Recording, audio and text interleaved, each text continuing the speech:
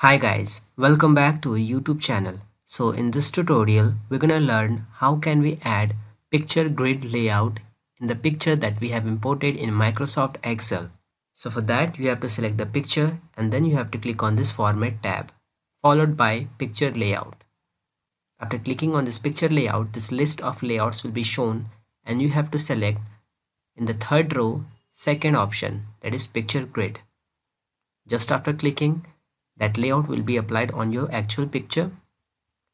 Now let's suppose you want to enter the text, then you can click on this written text or you can click on this arrow.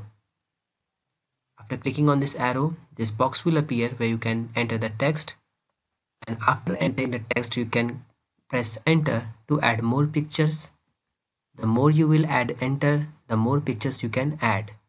Similarly, if you press backspace, then the picture will be deleted, including the text. I will close this. And to edit the text, you can select the text and you can use this font group to edit the text. Similarly, you can edit the picture by selecting it and clicking on this picture tools format. You can edit the border or you can add the picture effect. You can add multiple of effect guys. So this was picture grid layout. Hope you like this video. Thank you.